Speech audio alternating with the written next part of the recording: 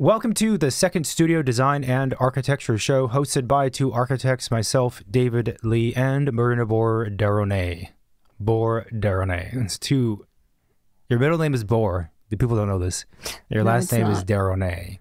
This week is just the two of us in a highly, one of the highly coveted fellow designer episodes that we haven't done in a while. But look, we don't want to abandon our fellow designers. Wink, wink. So we're doing one of these. I think we did one not too long ago, but this is the first one we've done as a video recording. So this might make it on YouTube depending on You're putting a lot of pressure on this episode already. Why? Longest intro ever. So what are we talking about today? What we're talking about today? Well, we are talking about the differences between architecture school and architecture practice. Yeah, and one of the reasons why is that this topic has come up a number of times on this podcast, because we speak to a lot of architects who are also teachers, because that's an important part of being an architect, I think.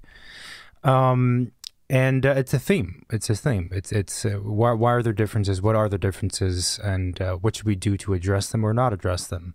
So in this recording, we're just going to talk about what the differences are, right? And then good luck, you guys figure it out. You got to figure it out. And maybe in the future, we'll do a recording about how we think the gap between academia and practice can be addressed, but for today is just what are the differences. Maybe this would be useful for everybody. What do you think? You don't seem convinced. Okay, good. Yeah, maybe. I don't know. I'm surprised you wanted to talk about this. Okay. Wait, you came up with it, man. Probably the biggest difference and the most obvious difference between doing architecture in a school setting versus architecture in the real world, let's call it, is that when you produce architecture in the real world, it gets built. So you're not just designing fake projects, but they get constructed into buildings. In the best and worst way, yes. Yeah. But what does that really mean, though? Like, let's unpack that. Okay. Please explain to me the origin of the universe. Well, all right. Well, I mean, in school, you're really they're just idea projects, right? Like, how far is the school project going to live? Right. Mm-hmm. It's gonna live maybe up to a 3D model, 3D renderings, and maybe even a physical model. Mm-hmm. Right. But you're never really gonna know like how much what you design is gonna cost. How long would that even take to build? Right. Yeah. Like it's a concept. It's an idea project. Right.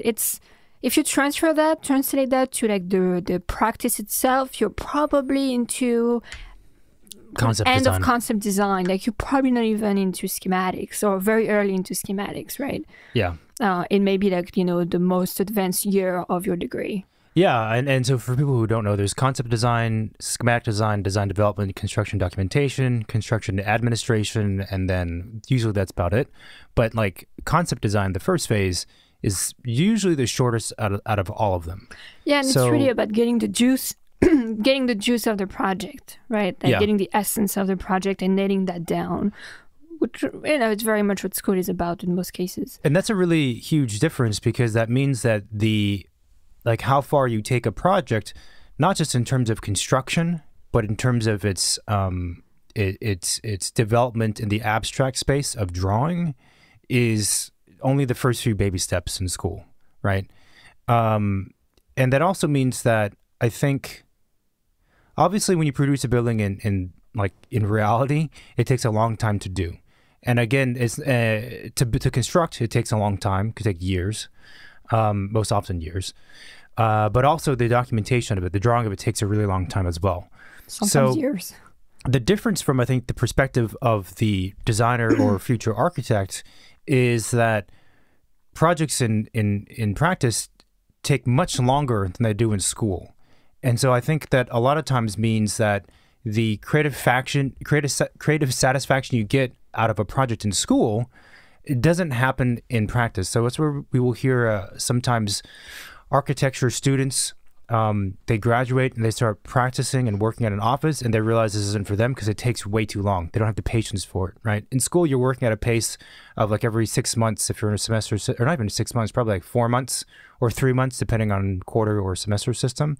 And so every 3 months, you're getting satisfaction. And a lot of school projects are even shorter than that. In the lower division classes, you might have multiple projects a quarter or a semester. So it's like every month, every 2 months, every 3 months, the entire project from the student's perspective is complete from beginning to end, right?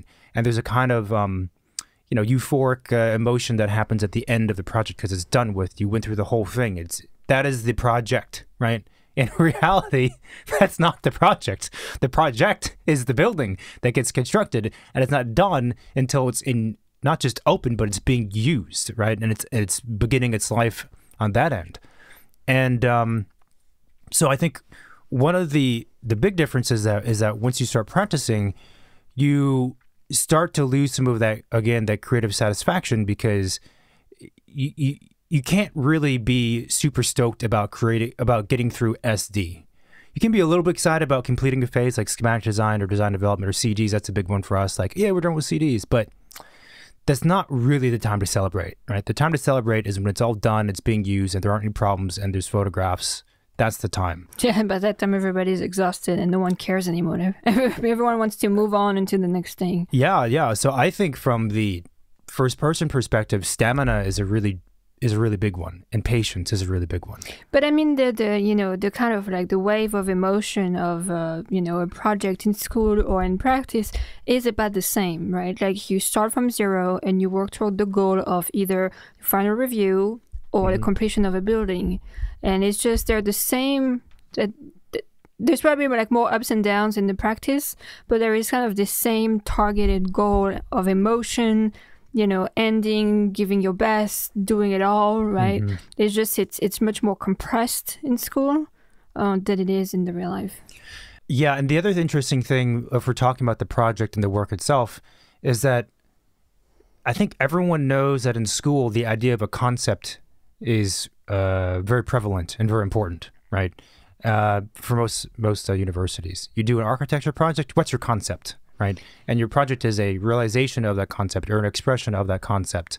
And I think it is because it's a way to also evaluate the creative quality of the work that's being produced.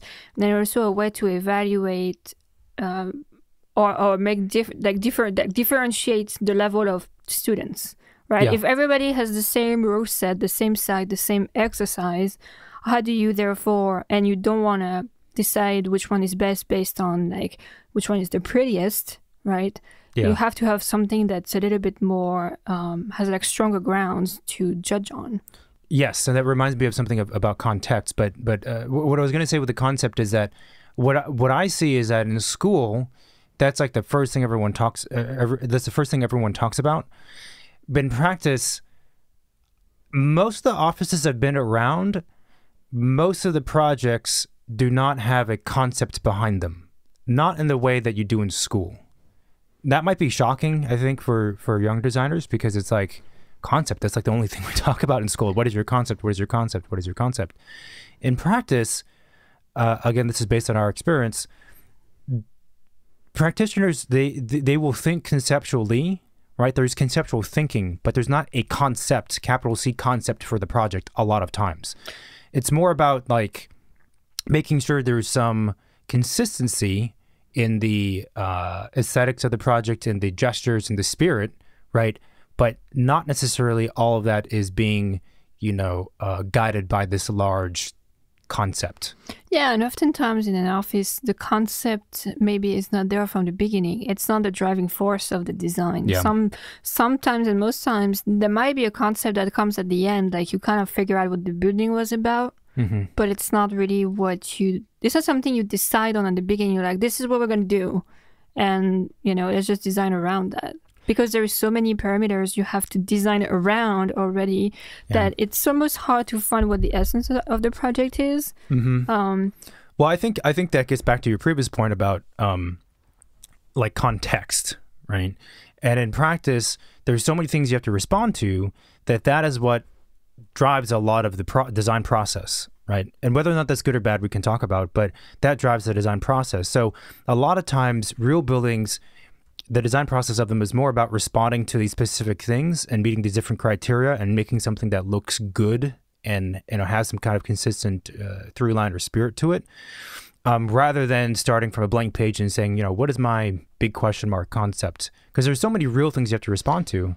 And that's a difference also between practice and school. In school, you have a site and stuff, but the constraints are not as real. They're not as hard-edged, right? They're squishy. Yeah, I mean, and you can also have some blinders on some of them. Yeah. Like you're kind of ignoring on purpose some of them because it's not the point of the exercise. Shit, I was going to say something. But like if you think about concept, it's school when you have one of those design projects you have to do, right? Like how much time, if let's say you have 2 months to come up with a project, how much of that 2 months is dedicated to finding the concept and how much is dedicated to the execution of the drawings and the final presentation board and the model, right? Like probably a good chunk is allocated to thinking about the concept. In practice, time is money, right? And again, you have all the roles you have to respond to. You have the code, you have, building permits, you have zoning, you have client expectation, budget, schedule, all those things. You cannot afford to spend like a month figuring out what the concept is going to be. Yeah, and I think that's interesting. So then it begs the question, like, well, why do we focus on that in school if in practice that's not what happens because the settings of reality don't really allow for it? And we can speculate, of course, but I think that it's because in practice, there should be conceptual thinking. And furthermore, there should be a concept behind your building. It's just that it's really difficult to do because of all the constraints you just mentioned. And so I don't want people thinking that because of this last part of the conversation that we are advocating that learning how to develop a concept and develop a project from that concept is not valuable. Right? Or that, oh, it's just a learning exercise, but you're never going to actually use this. That's not the case, right? I'm saying that a lot of their offices I've seen, they don't have concepts behind their projects. I am not saying that's good, right? In fact, I would say that's not good. That doesn't mean you can't produce a really nice, productive, successful, helpful, to the population building without a concept. Of course you can. But are we going to get to that next level of capital A architecture without a concept? No, not possible. Right? That's what I was going to say. Really? Is that what you're going to say? Or are you going to say that that's what you're going to say? No, that was what I was going to say. The whole point of the exercise of coming up with concept, it's not just for funsies and making shit up, right? Yeah. It's to actually create without having anything and finding what's the first thing should be and being critical about why is this thing and not this thing and what does it mean, right? It's more of a philosophical question in the design process than it is necessarily a formal question, and oftentimes I feel like the boundaries between what the concept is, it's oftentimes a formal thing, or at least the way maybe offices would use the concept. Oh, I wanted to design like a space needle, so that's why the building is pointy. Well, that's a formal concept. That's true. It's kind of bullshit in a way, right? Yeah. No, but if the concept is something that's much less tangible, much more abstract and philosophical and theoretical, then, it's an idea. It's not a form. It's an idea that's in the project. Yes, and that gets to the question of what is an architecture concept. Here's a plug. Go back to episode whatever we did a year ago about developing an architecture concept. But that's really important, what you just said, because I think the word concept is thrown around way too loosely and it's used inaccurately and inappropriately, incorrectly, like the Space Needle. It's just so silly. No, but, a concept's a cube. No, a cube's not a concept unless you... I suppose it could be, but it's not a concept if your building ends up looking like a cube. No, it's just a shape. No, it's again, not to go back to the concept conversation, but the concept should have some kind of critical position on things. It's not just like, I want it to be the shape of something else because it's cool, It's almost and oftentimes, offices in practice have a tendency to use concept as more of a marketing thing than they actually really thought about that during the process. So... No, There's something else that you said about the fact that concepts are used so... What am I trying to say?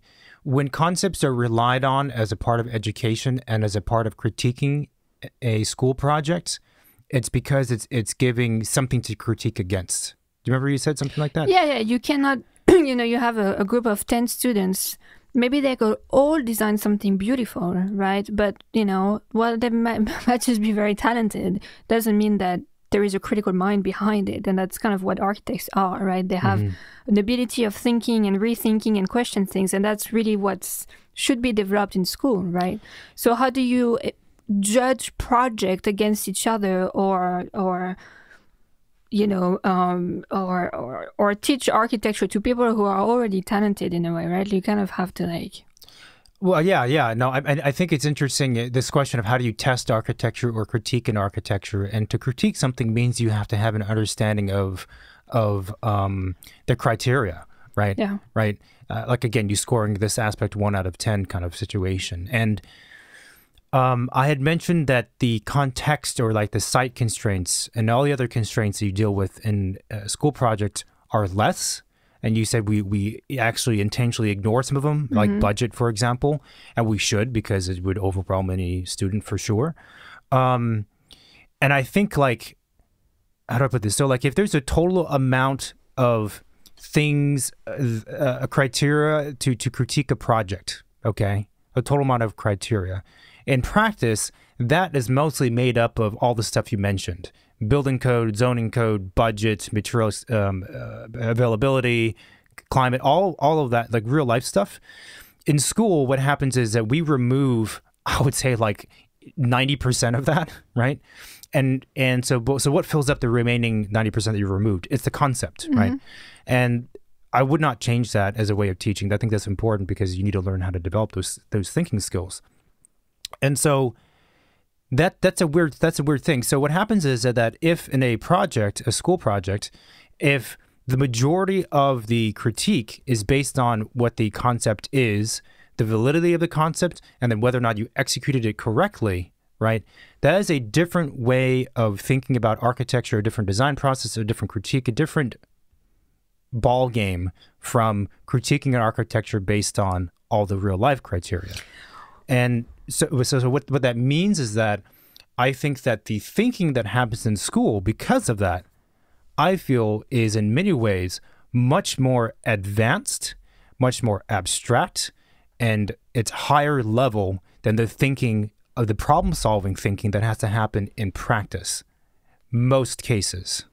Does that make sense? Yeah, I mean, it's more philosophical. And exactly. It's more like you have bigger questions you're trying to respond and just, like, how am I going to detail this flashing? Yeah. Right? But the other thing that's also, I think, a big difference between architecture school and architecture practice is the way... It's the bubble in which architecture is being looked at. Okay. In school, it's very insular, right? It's between architects, between students and architects. It's a very close bubble. And when you step out of that, like, it's the world. Like, everyone around you is judging architecture, is talking about, like, it's exposed. Like, the bubble has popped, right? And I think that's kind of like the things that you're probably not even thinking when you're in school. You know, there's something very personal about the work that you do in architecture school. Even if, you're not designing your own house. Every single project, you take it somehow personally. It's your personal interests. It's the things you are interested in, right? Yeah. It's questions like you're asking yourself to find the answers. It's a very introspective process. But And therefore, there is a danger for students to maybe think that that's what it's going to be later on, and it's about you. But it's not about you, actually. It's not even about your introspection after you get out of school. There's this kind of like giant shift, right, between being a student and being a professional architect, is that architecture is not in a vacuum anymore. Like, you have to, I mean, this opens up a whole bunch of other questions, but Yeah. So I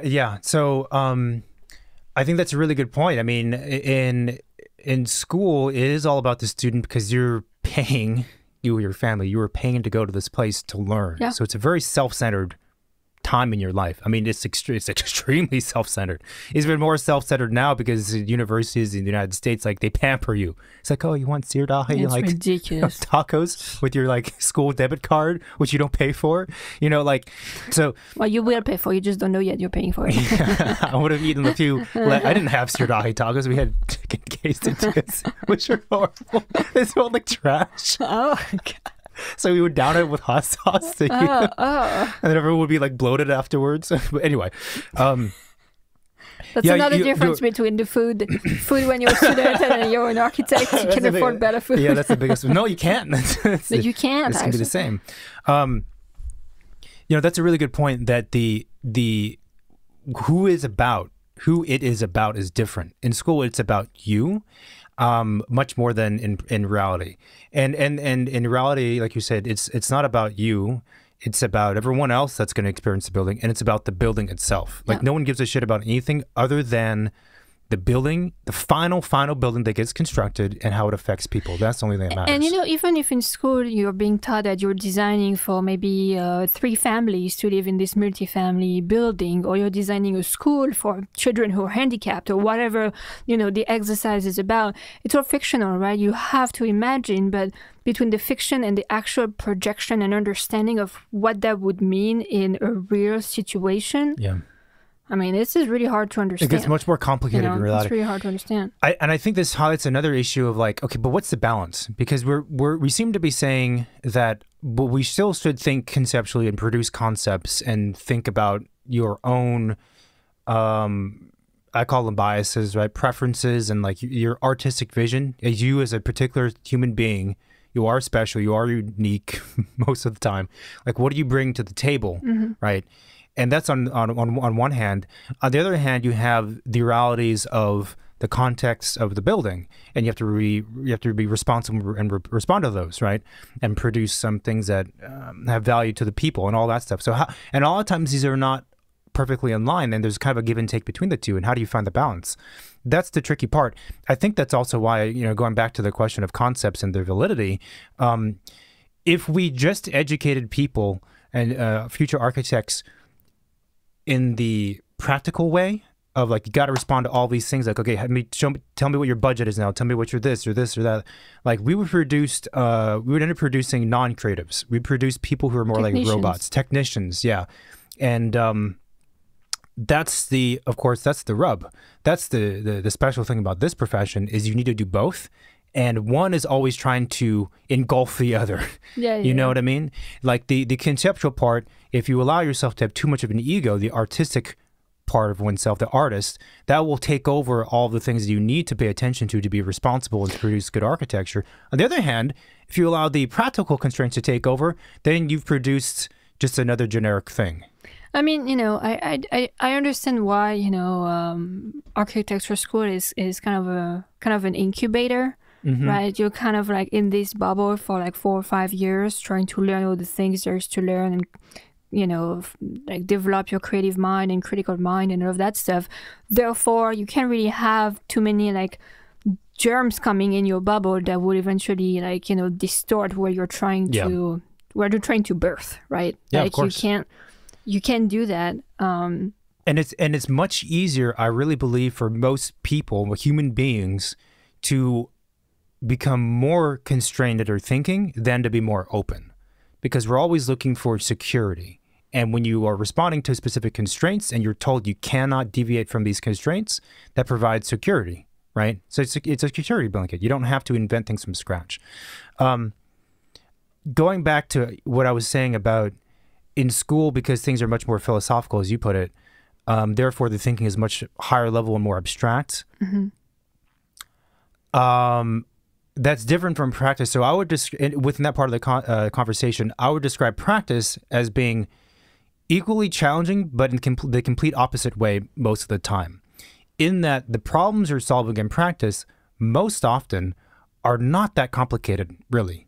In this scale of what we're used to as designers and architects, they're not very complicated. But there's a gajillion of them, and it requires a lot of coordination, not dedication, like persistence, you know.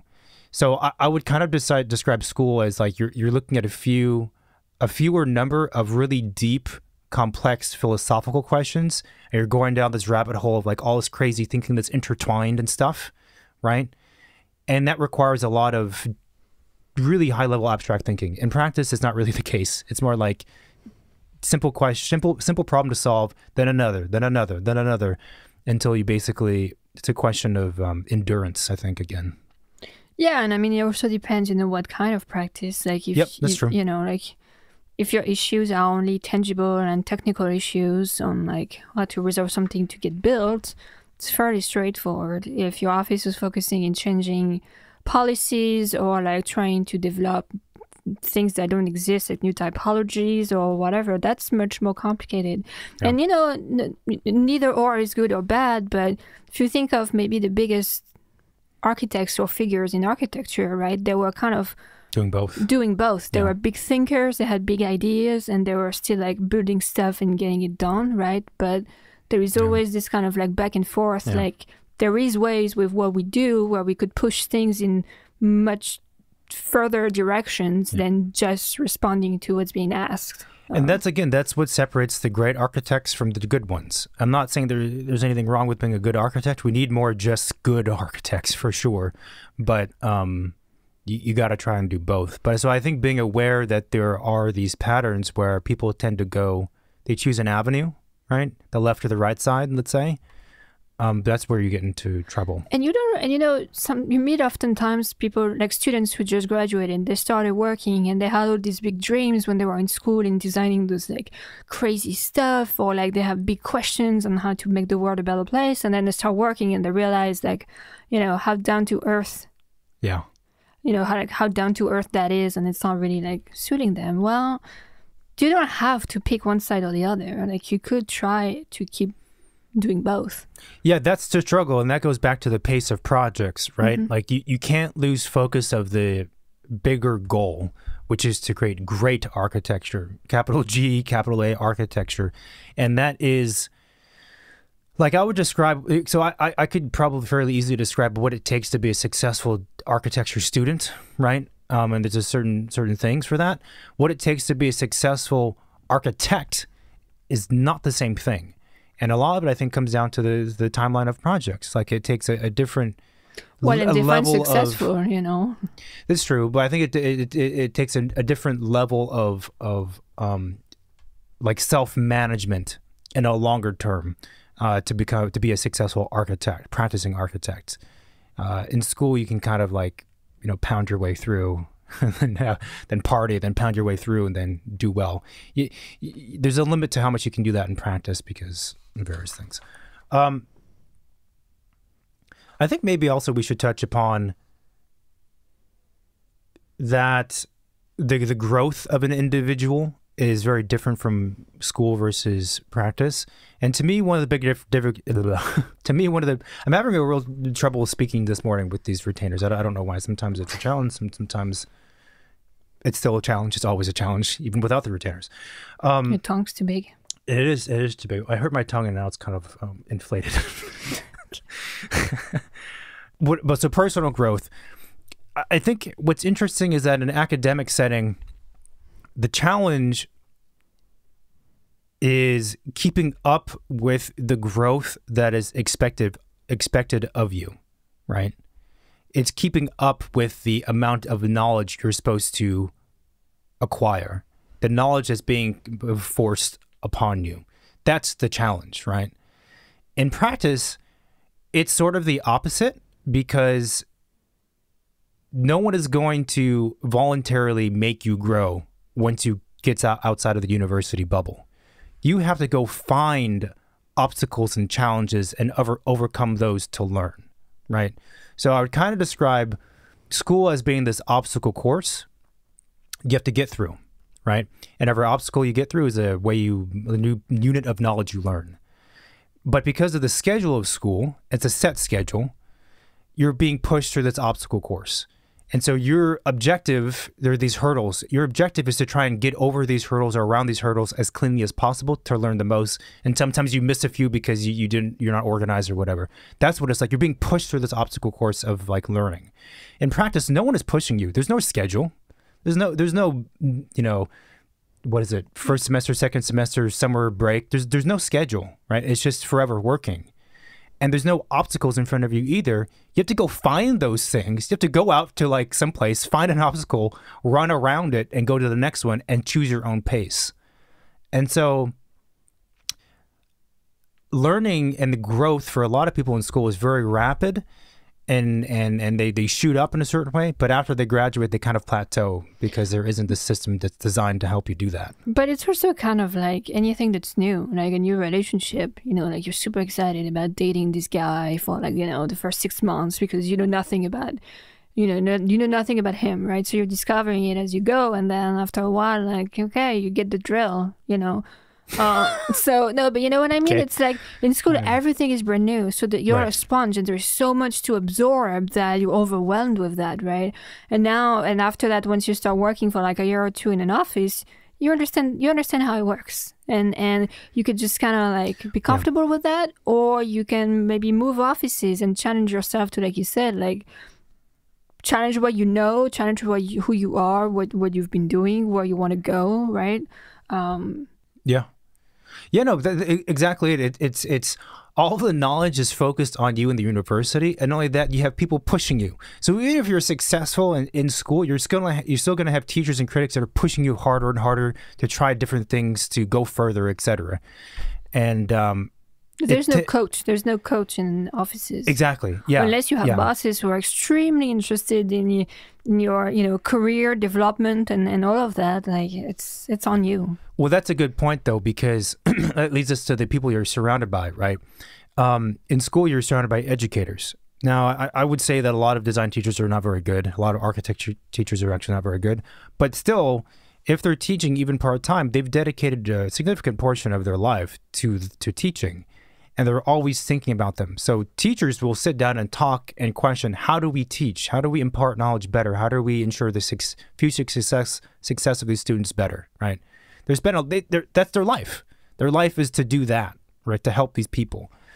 And so you have these coaches you're surrounded by all the time in school.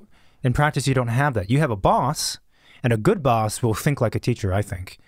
But most partners of offices, most founders of offices, employers, they did not start an office thinking, I want to be the best boss and help impart knowledge on future generations. They started an office because they're working somewhere else. They got a side project. They got a few more side projects, and they're like, oh, I'm making a little more money. Well, it's a business. I guess I could do this. And so then 20 years go by.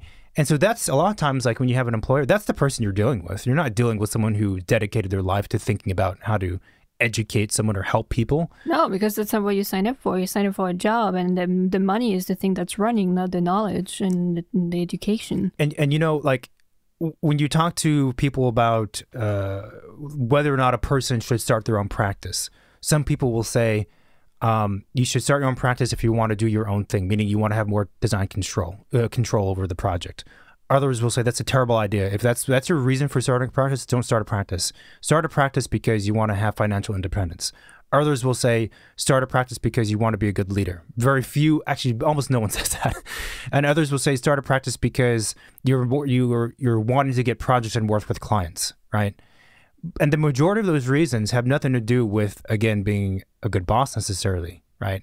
It's self-centered. I wanted to have more design control, or I want to be the one who goes out and gets my own projects and gets more money. What does that have to do with teaching or educating, right? But again, being an architect is not being a teacher, so it's a different thing. The other thing too is that the big difference between architecture school and architecture offices is that when you're in school, you have coaches, and basically what that means, you have parents. You're a kid, right? You get out of school, you're an adult, you're on your own. Like your boss is not your parent. Your boss might be your parent, but it's like your parent when you're 50 years old, and your parents are not parenting anymore, right? Like you should be rolling on your own. You should be figuring out this stuff on your own. So that's a big difference. I think it's you're independent. In school, you're dependent. You're dependent on your parents to go to school. You're dependent on your teachers to learn. You're dependent on your peers to communicate and interact with you, right? You're dependent of everything around you. Yeah. It's like everyone's giving you these like little power-ups, and you don't really recognize it yet because probably you're too young. You know, everyone's solving all these problems for you. You're not really aware. They're taking these problems off the table so you can focus on other things, right? Yeah, and I mean, I feel like it's probably the difference between the school and the profession is probably the same in many other fields. Oh yeah. Unless you're learning a job that is exactly what you're going to be doing after you graduate, there is this this big void in between the two that no one prepares you for, and you just got to be ready for that. I think the gap is even greater in our profession because of the complexity of what we do and the fact that architecture is responding and responsible to so many different parties and things. Yeah, it's very complex. It's complex. I think also a big difference is that the amount of responsibility you have in school versus in practice. You know, for undergrad students or even grad students, you can get away with a lot. What I mean is that you can show up late to a presentation, you can produce crappy work, you can have not done the work, and you can still get by. And grades are inflated crazy, you know, now. So like you could do barely any work and probably get like an A- in a lot of top tier universities. Like people might not know this, like top tier universities, you could probably get by with a B+, A- in every single design studio and do mediocre work, right? And there's a number of reasons for that, but that's the case. And the main one is, well, you're the one paying the school, so they're not. Yeah, I know. You know. Yeah. They're not gonna make you fail. Yeah. You're paying them. You're the reason why they're there. Yeah, they don't want to look bad, right? But anyway, so what I'm saying is that in practice, if you're working at an office, you can't do that. That's not even a question, right? If your employer says tomorrow I need to see 3 options for this, there is no way unless you lose a limb, there is no way you are not going to show up to work and have those 3 options. Yeah, you might be 15 minutes late. Everyone's a little bit later now and then, but there's no way you're not going to do the work and do the work at the quality that is expected or higher. One, because most architects are dedicated, but the what's at stake is much higher. If you don't do those 3 options, I'll just fire you. There's a lot of young architects and designers out there who are wanting to take your spot if you're at a good office. And there is no way you're not going to do the work. In school, it's amazing to me what students do to get away from doing the work. Oh, I wasn't feeling sort of well for the last 3 months. Oh, you know, like no one cares. Oh, my computer crashed. No one cares. You will produce the work. Yeah. The drawings got lost. Then reproduce them in the last 2 minutes and pin something up. Like there are 0 options for not doing the work in practice. And but that's because the roles are flipped. The roles are flipped? The roles are flipped. When you're in school, you're paying the teacher, you're paying the school. So you are the client. You are the one, like... You're in control You're in control. Like people respond to you in a way, right? At work, well, you're not the client. You're working for the client. So you don't have that kind of power, let's say. Yeah. And that shift... You know, when you cross that line from being in school and you graduate and then you cross the line into working at an office, it's interesting because people who were always having excuses, suddenly they have no more excuses. You know, but as much as you disagree with me on like doing internship when you're in school, I think in some ways it's a way to have a tiny door open to how things actually are going to work out after, you know, and kind of understanding that it's not about you and you have to respond to people who have responsibility and stuff like that. I think it's important. I mean, a good employer is sympathetic and they're good people and humans and they're caring. So I don't want to make it sound like all of the architecture partners out there are like heartless, but you are not their priority. You're just not. I mean, and this gets to another thing, maybe the next thing. The priority is the client. The priority is the building which the client owns or is paying for, and therefore is, you know, the building and the client. Or those are the 2 things that are the priority. Yeah, and you know, and if you're at a certain lower level in the office, you're replaceable. Yeah. So you know, if you don't bring what they're hiring you for, they're just going to replace you with someone else. Yeah, you're right. The roles are. I almost hate to say this because I don't want. Sometimes I feel like students think they have more power than I want them to think, even though they do have that power in some ways. Because like, well, I'm going to give you a lower grade. Well, what does that matter to you if you're not going to go to grad school? Why do you give a shit? You know. So I don't want people thinking that because I have to deal with these people. But it's true. Like you know, as a student, you are paying the university, and like they can reprimand you by giving you a lower grade, but that's not the same thing as the stakes are a lot. Those stakes are lower compared to, okay, if you don't do your work, I will fire you and you won't have money to pay for your rent, your food, and maybe your kids. Like, oh shit, no, I'm going to do the work, you know? And I don't know, I wish students would have that kind of attitude in school. It'd make my life easier. Well, if you don't go to, I don't know, if you go to a European school, well, it's $500 a year. School doesn't give a shit if you know how much you pay. It's like if your project sucks, you're just gonna have a low grade and you're gonna have to deal with it. You know. That's true. Okay, talking about process. the design process and stuff, and teamwork, I think, is a big one. Teamwork. Oh my God. Yeah. You know, that's one thing too. Again, learning architecture in a bubble, you have to remember it's not about you, and you're not going to be the only one on the project to figure it out. And you do some teamwork exercise in school, but oftentimes you can choose who your team is, and your team is fairly contained. Like, I don't know, maybe we're talking about 3-5 people at most, right? Or everybody's doing the same site model for the project, so that the whole class is involved. But what a mess! I hate that. Well, that happens a lot because it's trying to be efficient, but it's also super inefficient because students can't organize themselves. So you have a little bit of teamwork, but it's very accommodating teamwork in a way. When you start working in an office, your team is bigger. It's a team within your own office where you're working at. It's a team with consultants working with the client and the client's team. And it's a team of people you don't have the choice to deal with or not. No. You can't be like, I don't like the mechanical engineer. I don't want him. I want the other guy. Like, no, that's it. Like, you have to make it work. And it's very different. It's very different. And your position within that team, there is a lot more hierarchy there than in school, where everybody's at the same level. In a way, right? Everybody's equal to equal. Well, I think we can compare school teamwork and school group projects versus architecture, which is always a group project. I think also, though, the school, and for the most part, it's a very solo practice. You have group exercises like you described. In school? Yeah, but in school, basically, it's rare. It's all about you. Yeah. It's like, what are your skill sets? What are you able to do? What are you able to accomplish? How can you organize ideas that you come up? Everything is within your control for this project, the studio project, and that's a great learning exercise. But that's the fascinating thing, is it's more like you're an artist when you're in school and you're a sculptor or something. It's just you and your clay. It's just you and your computer and the people you have to print through, or the models. That's it. And that's a skill that would be interesting in learning in school, being able to manage people or manage things. Yeah. That's not something that's being taught, which is why there's a lot of very terrible project managers out there who just don't know how to deal with multiple things or people. But you're right. Like, it's always kind of a first-person perspective in school, the way we do projects, right?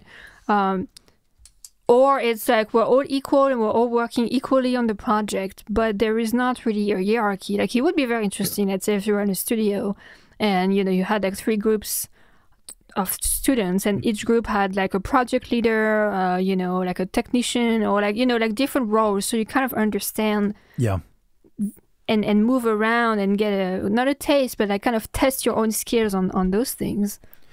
So what that means is that in school, it's more about your individual skill set and capabilities. In practice, so another way to put it is that the success of a project in school is like 95% determined by your own abilities and what you do. The success of a building in practice is determined by many things, and your own skill set as a designer is probably only like, I don't know, 30% or something, or half, depending on how you think how important design is. But it's a small fraction, because there's a lot of other things that a lot of teamwork involved that makes us successful. There's many other people that have to be really good at their jobs, and you have to convince them to do their job correctly, and et cetera, to get the building to work. So, like you said, management and teamwork and conversing with people is, some days, it depends on the phase you're in, obviously. It feels like it's 90% of the job. Certain phases, it's 100% of the job. And, you will notice when offices are hiring, one of their criteria is, basically play nice with, is a team player, right? If you're a person who only works in their own bubble, like, no one wants to hire that. It doesn't work. You can't do architecture that way. Again, you can't do real architecture as in buildings. If you're doing an art installation, you're making things out of wood sticks on your own, yeah, fine, whatever. But that's not a building. If you're doing a building, there's a lot of people involved. I will say, though, that one of the differences between school teamwork and, I guess, professional teamwork is that I would actually describe it in the opposite way you did, where school teamwork, you don't really have an option. Like, like, I think for me at least, a lot of times you are assigned a team, or even if you choose a team, you're in the context of a class, right? You have no option but to work with these people to get the project done. And the leverage you have over each other is very minimal. It's like, do a good job so we can get a good grade, but you can't force the person to do their portion of the work. That's why, like, when you do the class site models, it's always a shit show, and like half the people don't do the work because there's no leverage. Honestly, as a teacher, that's the thing I hate the most. I wish I had more leverage over the students. That sounds mean, but like, how do I push them otherwise, right? In the professional setting, you have much more leverage because if someone is really fucking up and the team is structured correctly, you would go to the client and say, hey, this guy is doing a really bad job. We got to find a different person. And you can swap them out if it gets to that point, you know, yeah. Or you harass them and you push them to do it. And you don't, that's also where, you know, if you're the client, you have ultimate leverage because what's on the line is you're going to be fired.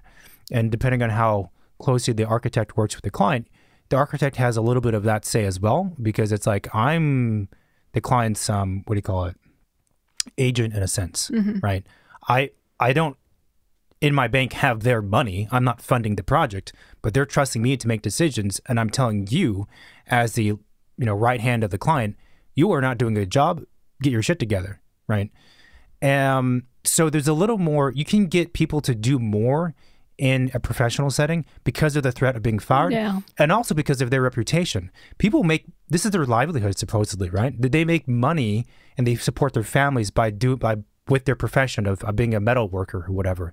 If they don't do a good job and you are a successful practice who has a reputation and you're connected, that means they will get less work from you in the beginning, and even less work if you go around telling other people, do not work with these people, they're unprofessional, In school, you have none of that. Why do you care as a student? You're going to be out in like 3 years, Yeah. So the teamwork thing is very different between the two settings. I think the idea of a project management course is pretty fascinating. Well, even someone like paying clients, the only kind of exposure you have as a student to like what maybe a client would say to you is at a review, when you have a critic that just like brings something that's kind of like, okay, well... But that's it. Like the other side is never talking to you, Yeah, I know. It's weird. I know. And in school, we can make up these rules. We have a site boundary, and here's a setback, right? We have a program. You have the zoning for this thing. You have a program, right? You have a client. You're going to go talk to people who are in the community who are like real clients. But it's still all... It's like you're playing house. I don't know if you have that in France. And your kids, you make up rules. They're rules, but they're not really rules, Like, is there a different weight to them when, if you don't adhere to the zoning code, you just don't get approved, period. It doesn't get built. Like, it's not the same thing in school. It's like, are you within the site boundary? And this is a mid-review? It's like, okay, fix that. But let's talk about all this other stuff. You know what I mean? Like, if you were working on a real project and you had a client meeting and you're halfway through the project and they were like, does this fit within the site boundary? Or I'm like, they wouldn't say, well, let's talk about the other things. They'd be like, what the hell are you doing? I'm about to fire you, right? Like, you wasted all my time and money. Process and outcome is another thing I wrote down. And this is sort of similar to what we're talking about right now. In school, there's much more concern with the process because it's an educational environment.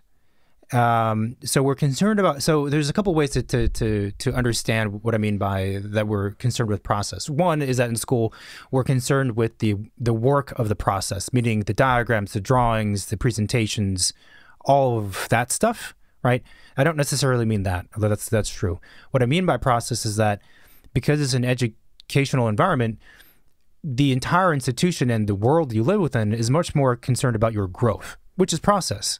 So, like for most teachers, if a project in the end is not great, but the student learned a lot, you would take that into account when grading. That matters a lot. Or even if they did not do well in the end, but they worked really, really hard and had some trouble and they overcame those adversities, that counts for a lot. So the process and the growth is this accounts for a significant portion of what matters.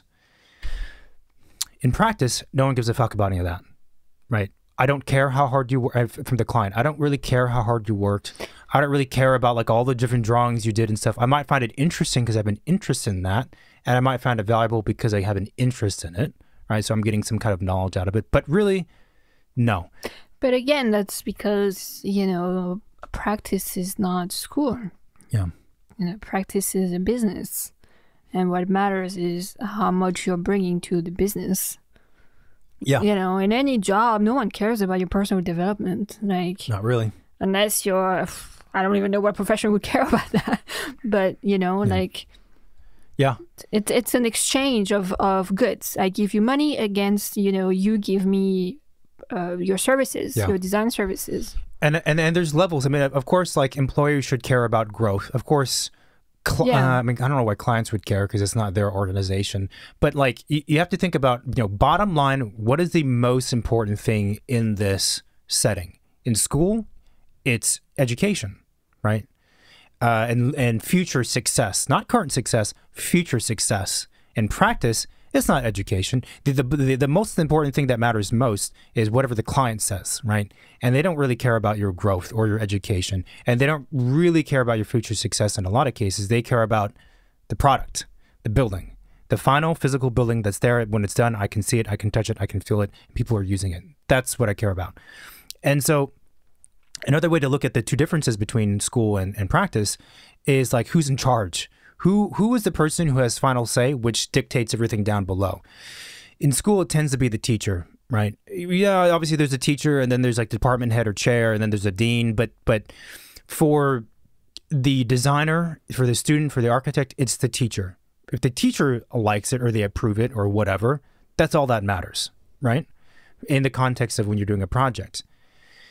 It's a little bit different in practice because you have a boss, but your boss, your architecture boss, is not actually the boss. The client is the boss in the sense that they're the ones who have final say, yes or no, I like it, I don't like it, or we're going to change things, or this project is scrapped for reasons that might not even have to do with you at all, right? And so it's a little bit weird actually also that reminds me that in school, it's a mistake that students make. They seek approval from their teachers. They really shouldn't be doing that, but that's it's there. That's what happens. Safety blanket. Yeah, in a way. And that can be a bad thing. It can also be a good thing. Like you should listen to your teacher, hopefully if they're a good one. And when you're working at an office, the same thing happens with your boss or your partner, right? And there's levels. That's why when there's more hierarchy in an office, the more frustrating it is for designers because you create something, you show it to your design director, and you're looking for their approval because then you can go home, right? They approve it. Then they go up to their, let's say the partner, right? They need their approval. So then they can go home. And then the partner needs to present it to the client, right? And so it's like you can produce something at your desk and then there's like 3 layers above you where you can get dismissed and you might not even be part of those conversations. And that's another thing from more of a first-person perspective, what it feels like. It's different. And I think the more that employees realize that that's the case, they think about that, the more new practices we would have. Because like for us, we have our own office. So the only person we have to, get approval from is the client. Now, I would say that getting approval does not sound right, and I would actually argue the opposite. Because otherwise, why is the client hiring you if you're not the expert? But we only take it up or whatever with one person. We don't have to talk to one person. It's the client, right? The client might have a few people on their team, but that's it. There is a lot of in practices like time wasted and then bad decisions being made just because of those different chain of commands that can't agree with each other, or that have other things involved such as ego and power beyond what the design needs to be. So there's a lot of bullshit in offices, probably less bullshit in school in a way, because like you said, the exchange is more direct between one side and the other, the teacher and the student. When you enter the business world, there's a lot more bullshit. A lot more bullshit, and there's politics. Yep. There's politics in school, but again, the relationship and how successful you are, even in the context of a studio where there's other people that are also trying to be you know, successful. And I hate to say, but usually the way the grading works is like you only want to give out a certain number of each grade. So there's a little bit of like, so if you have all stellar students, maybe they're all get A's, but a lot of times it's like, well, it's relative. If this person gets an A, then this person can't get an A. Any other course, though, you know, if they were surrounded by lesser students, then that person would have gotten an A, kind of thing. But even with that, it's still like it's very individual and direct. It's about you and the teacher, you and the teacher. In practice, you moving up in the office, right? I'm not just talking about like your designs getting going through and your drawings getting approved, like I was talking about before, but you moving up in the office to get raises and things has much more to do with the politics and the networking of the social networking in the place.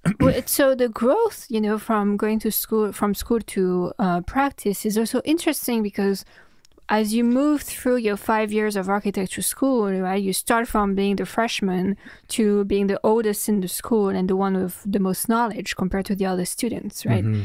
Then you leave school, you enter the professional world, and you're starting back from zero. You're nobody. Which is, it's kind of a frustrating process. You know, it's like you go to elementary school and then you start like, what is it, the next one up? Oh, middle school? It's middle school here. Middle school, right? Like, you're like the big guy in elementary school, and then you enter middle school and you're like the kid, the one that nobody respects and no one cares about, right? Yeah. And it's kind of like, you know, it takes a little time to get adjusted to that. Yeah. I will say, and the growing process to go back to where you left off once you start working takes much more time, much more effort, and it's not always really up to you in a way. Like it's not even a clear path on how to get there. It's not a clear path. You know, that's the other thing too, is that the path. That's a good way to describe it. The path is pretty clear for you in school. It's been traced for you before it's been traced for you, it. and almost like the way to be successful is almost quite clear. So, like in the States especially, I think high school, there's a certain game to it, and once you learn how to play that game, you can become successful. It still takes a lot of hard work. Like it's crazy the amount of work you have to do to you know, get A's and then be in this special class. What is it called? AP courses and extra, like all this stuff you have to do to prepare for college. But there's a certain kind of rhythm to it, and once you understand that, you can have much more success easily. And then I remember that when I transitioned to college, it was a new system. So you're not only lower on the food chain, you know, socially and skill-wise and everything else, but there's like a different system you have to get used to. And by the time you get to 3rd, 4th, or 5th year, you know that system really well. You're like, yeah, I run this school, you know. And then you graduate, and as you're describing, it's a different system again, but the pond that you're within is not like you. So I would say, okay, so how do I describe? So like elementary school, you're in a small pond. You're like a backyard pond that's like 10 feet wide. You have some koi or something. And then like... Sounds like my backyard. College, you're in like a lake? You know, a lake, a decent sized lake. A small lake, I would say. And then once you graduate and you're out in the world, you're swimming in the Pacific Ocean. Like the difference between the system, in quotes, between college and the real world is so massive that even now, there are days where I struggle to comprehend what that system is and how I should maneuver through it. Because there's no one helping to guide you. And this is the system of life. It's the matrix. But no, really, because the opportunities and the potentials and the different paths you can go down are nearly infinite.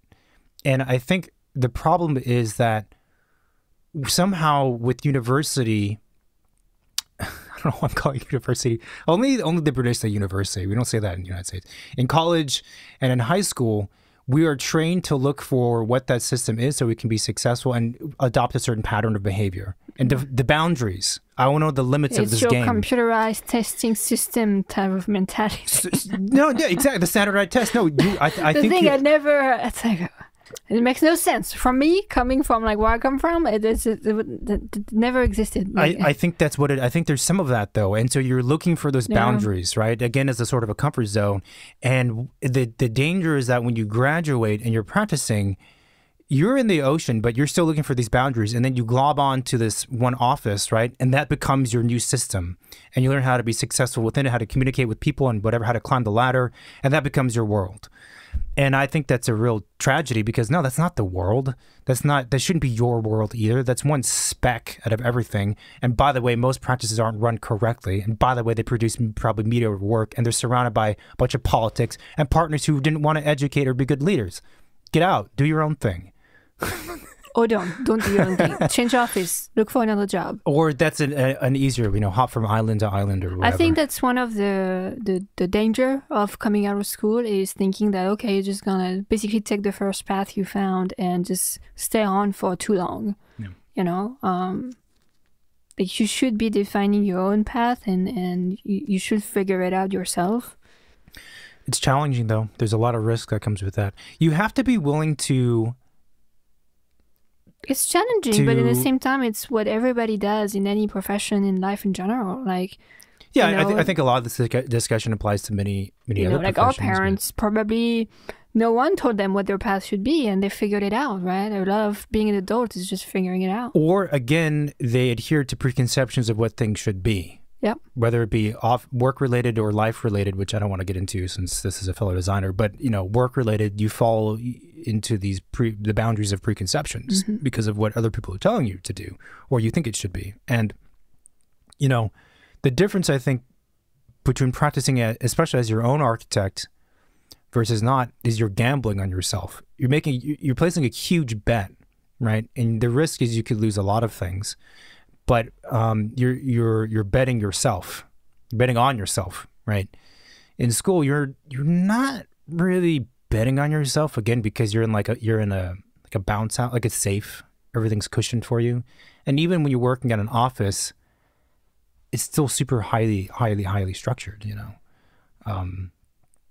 So that's I think one of the big differences between being in college versus not. I'm trying to think there's probably some really obvious differences between architecture school versus the practice that we haven't hit on. Well, I think, a lot of architects who are practicing would say that the main one is the difference in the work, right? Like we're dealing with building codes and money, budget, schedule, things that no one tells you.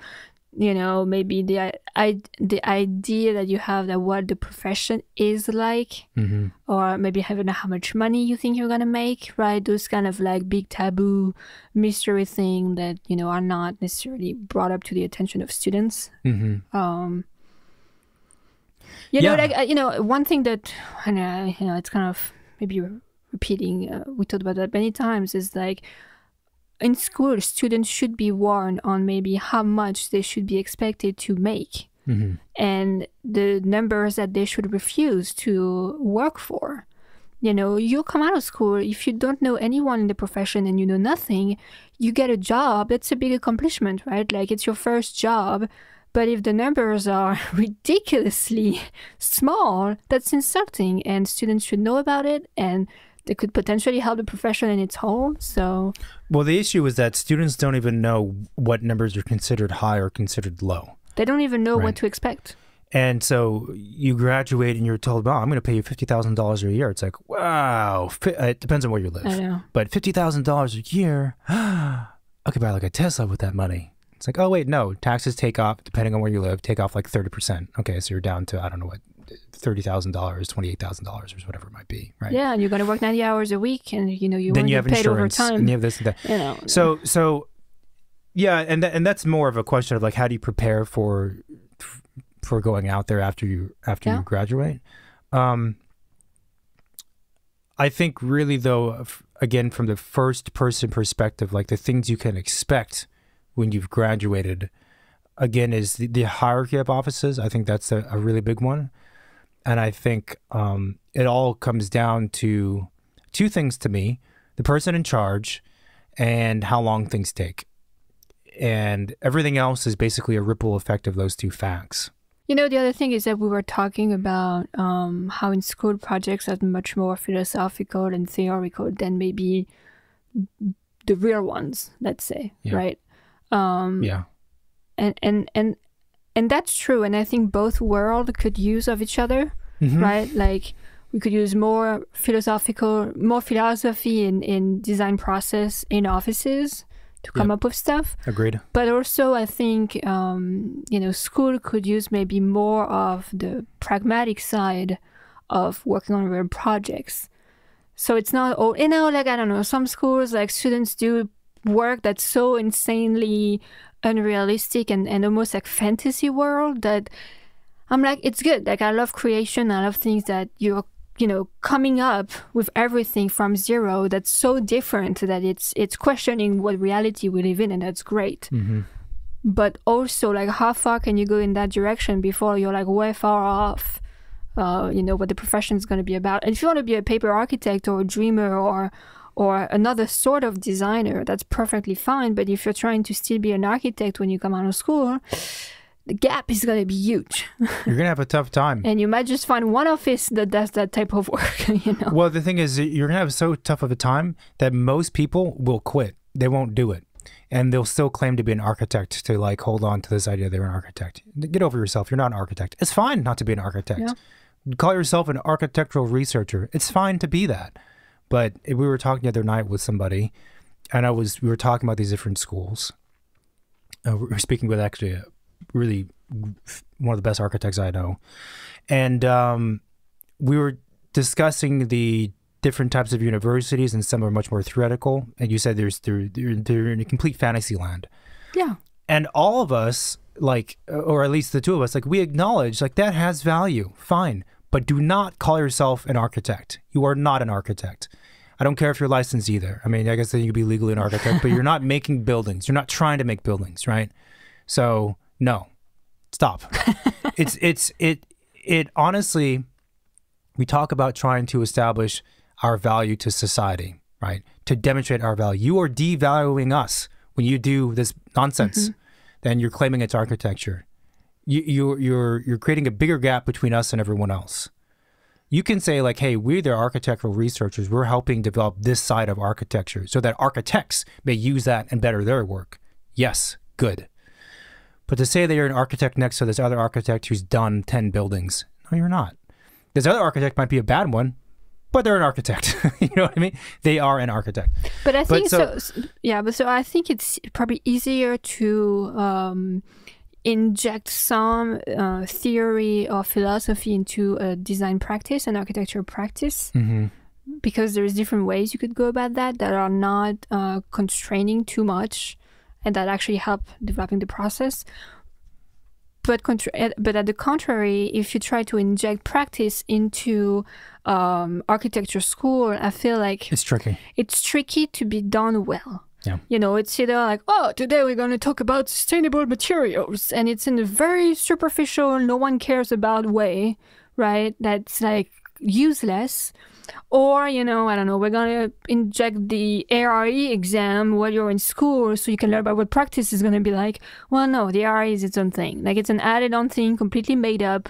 That's not bridging the gap between school and practice. It's just sucking in the money, and your lifetime.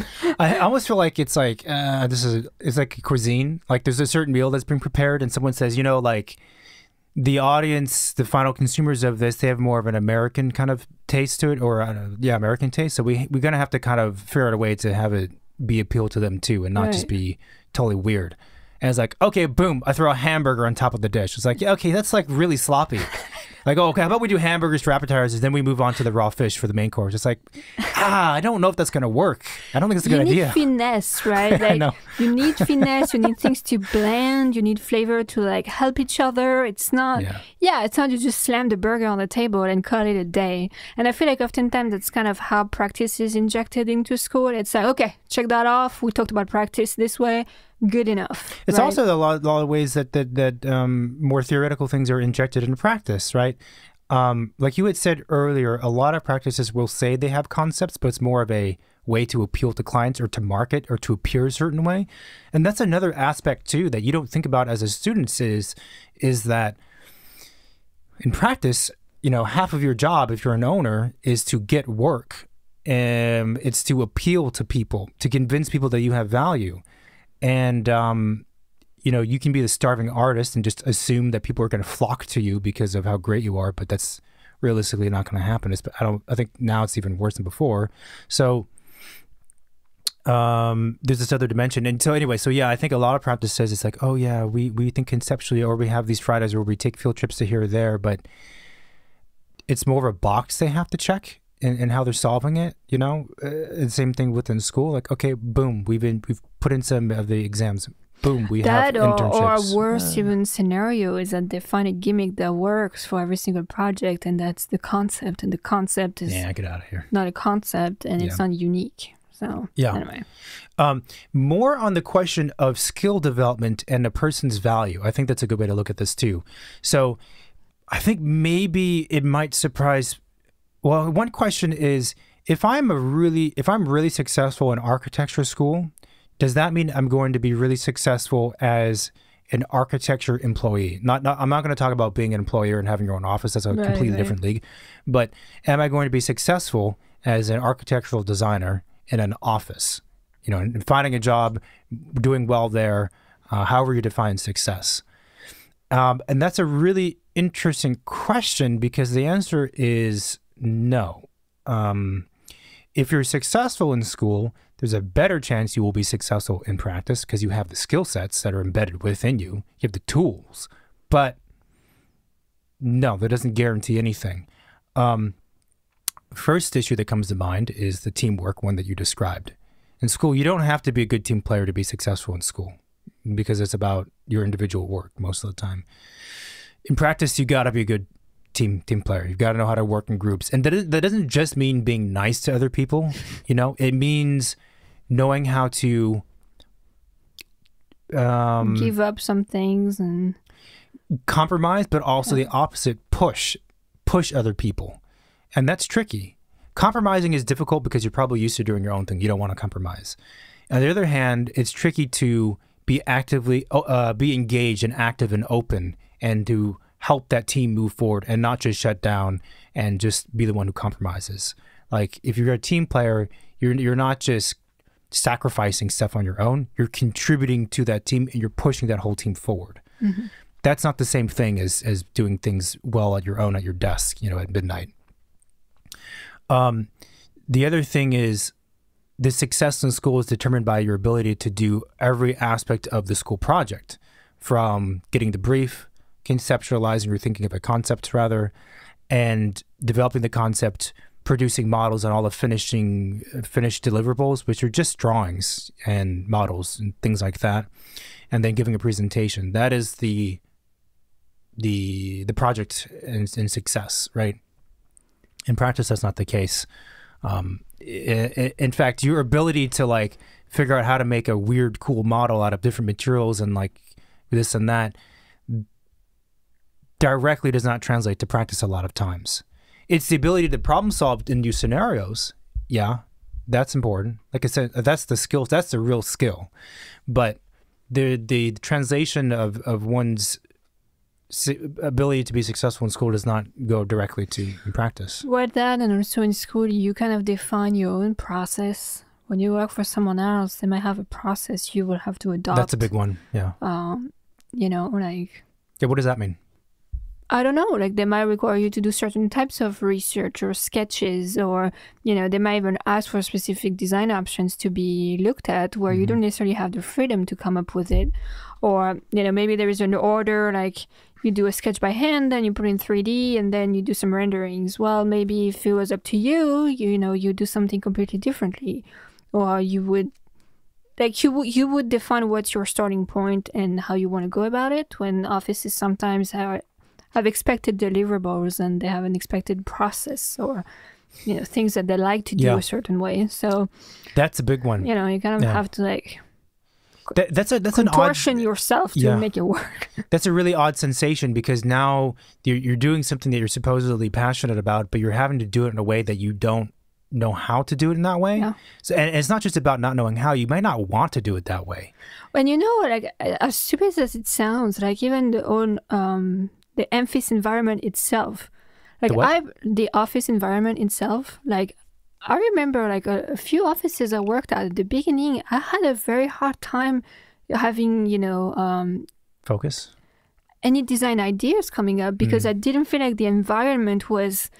I was feeling comfortable in it to design, you know, like spatially and the layout and people around and the noise and, you know, like there was actually a lot more maybe smaller constraint and things you might not be aware of that impact how your ability of doing a task or another. No, that's a really, really good point. And I think I remember I was like, I can't draw, like I can't, and everybody's looking at me like I'm supposed to come up with this thing. And I'm like, that's not how I used to work in school. I was just me in my studio apartment doing all kinds of weird shit. And, you know, like eventually after 4 hours of like, you know, torture, I would come up with something, you know. But when also time is a constraint within the design process and the creative process, it's very...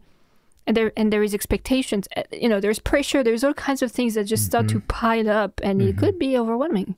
Yeah, because in school you have the time and space you're wasting a lot of time and resources what you're doing. You are, because you don't know what you're doing, yes, but also because sometimes the creative process requires that. Like, oh, maybe I should make a model, maybe I should get some crayons, maybe I should go dance, maybe I need to walk around, maybe I need to get a coffee, maybe I need to talk to peers. There's so many, you could do whatever you want to come up with an idea, right? Because you have that studio space, which is so sacred. In an office, though, you know, studios in school are like, they're really crazy places. They're messy a lot of times. There's people are building stuff. There's like little forts and, you know, there's beer bottle. It's like, it's a mess, right? And there's something about that helps you feel like you can do whatever you want to get to the point you need to. When you're in an office, and let's say that office on the extreme end, it's more corporate, and you have a desk that's, you know, manufactured by like Knoll or Herman Miller, one of these office desk, you know, places, and you have like a little pinup board that's like super generic, and you have your monitor that's the same height and size as everyone else. And you have someone sitting across from you or there staring at you. And you have the same chairs as everyone else, and you have like carpet, and then you have clients walking through and partners, people are wearing suits and things. It's like, oh, am I allowed to sketch anything right now? You know, like, I remember at the beginning, I was very aware, you know, like my bosses, my superior, like, you know, watching me. If I'm not working, drawing anything, they're going to think I'm not doing anything. Yeah, you know, it's like, I don't care, right? But there's so much. It's just, I don't know. I keep an eye over there. No, but you know, or like they ask you to use that software and you've never used it. So you're like clunky on it and you can't get the ideas, you know, drawn or expressed the way you're thinking about them. And you have a presentation in 2 hours and, you know, and you're in charge of it. And, you know, you want to have time to eat lunch because you get this thing to do. Like, I don't know. It's very stressful. It's kind of a different, it's like you're trying to walk again, you know, like you're relearning how to walk. Like you were running before and now you're kind of like limping around and like, you know. I bet that's why a lot of people, they will graduate, work in an office for like maybe a couple of years and they leave. Because they realize there's too much constraints and conformity is a word, right? Like a big part of working, it feels like, is that you're having to conform to the way the office runs. And there's sometimes good reasons for that. An office has a philosophy and they found success with it, and maybe they are right and you are, I wouldn't say right or wrong, but maybe they do have a better way of doing things that you need to learn. And a lot of times though, it's not the case. You know, it's just, it's you know, like things like, how do I describe? Like in a design studio in school, the atmosphere of the studio, the students, how people work and don't work develops organically. It's a very grassroots thing because the teacher's not there all the time. So whatever you 12 people decide to do in that space, that's what you do. And it's like, it's amazing that way. In an office, that's not really the case, especially if it's a bigger office. There's a force that's coming down on top to make everything feel a certain level of quality and consistent so they can... So when clients come, it doesn't look like a mess, for example. Or it's not just about the office space either. It's about the whole mentality, right? You know, it's about the office culture. It's about the hierarchy, the politics. There's like many, many layers overlapping and intertwined, and it's complicated. And the weird thing is that space, both physical and conceptual, is much more authored by the person at the top. At the same time, there are a lot of things that are there that are a result of things just kind of happening over time out of necessity. Like the office grows from 15 to 30 people. And now there's certain ways of working, certain politics, certain shortcuts and whatever paths that exist within that office that no one actually sat down and thought about if it makes sense, if this is the best way to design the office. Again, I mean that physically and conceptually, right, and socially. It's just there, right? And that's the problem with most places, most offices. In school, you have freedom in the studio, but again, there is structure to that studio. And that has been designed by a person who has dedicated their life, and the people they work with, the other teachers and the deans and whoever else, they dedicate their lives to thinking about structuring this. So yeah, I think, but you're right, conforming, you show up and it's like, you don't know how to print stuff. You want to print, but like, can I print? What's the code? And it's very... Yeah, and I think it's the stress. I mean, you know, it's something that in school maybe you deal with just like a few hours or a few days before a final review. So it's only happening like, you know, a couple of times, you know. In offices, it could be every week. Every week you have stress. Every day you could have stress. And so it's, I don't know, it's a lot of different things to be aware of and learning how to manage. Yeah. And in terms of the value one brings, you know, I was saying like in school, it's your ability to kind of do everything on your own. In an office, that's not really going to be the case, because in an office, they have a system in place. They have a way that you print, a certain colors you use for the floor plans. Like all of that's in place. So the learning curve you're talking about is more about learning those things and then being able to think creatively in that setting, which is not always easy to get over that, you know.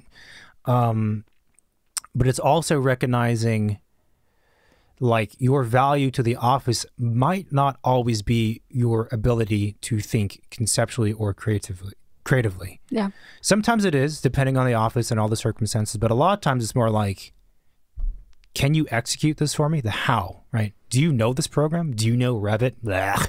Do you know AutoCAD? Blah. You know, can you produce it in this time frame? You're much more of a, sounds depressing, you're much more of a cog in a machine. Right? And do you fit? Are you the right size cog? Can you do this? Can you last? Can you be productive and efficient? At least when you start. I mean, it gets eventually better at some point, but yeah. Yeah, and I'm not saying that's all offices, right? Like a good office will prioritize things slightly differently, but that is one of the tough things to deal with in transition, and I think that people should know about it, and I think that people should also be, again, when you graduate, you have to have that bigger picture. Understand that you're in an ocean. Understand that your ability to manage and create your path and what you do to have success is going to happen at a much, much, much bigger scale. So perseverance and patience become really important in a certain way, I think. And not losing sight of the thing that you want to be doing. That's difficult to do in practice. It's really difficult to do because of all the inherent challenges with doing a building and also with the structure of offices. That's a beautiful way to conclude this conversation, David. Okay. What do you think? It's up to you. Thank you, everybody, for listening to this fellow designer episode. It was good to be back talking to our fellows. Hope you're all doing well. Yeah. Well, what else? What's up? We have a hotline. You can react to this episode, send us some questions, some stories, or suggestions. The number is 212... Nope. No, 213-222-6950. Yep. I got a blank right there. You can also shoot us an email at hello@secondstudiopod.com. We're also on most of the social media, Facebook, Instagram, and Twitter. And you can find those podcast episodes on our website, secondstudiopod.com, and on Apple Podcasts and Spotify and YouTube. We're everywhere, my goodness. Yeah. Also, a reminder to our book giveaway winner of the 100 Contemporary Houses book. The winner is TPOH1238:9 on Apple Podcasts. If it's you, if you're the one who left that review, please send us an email with the screenshot of the review before it was submitted and your mailing address so we can ship that little book to you. Awesome. Thanks again to everybody for listening and leaving reviews and watching and reposting and liking and all that stuff. It does help us. It means a lot to us. And we're going to keep going. And we appreciate it. Yeah. Thanks a lot. All right. Bye. Bye-bye.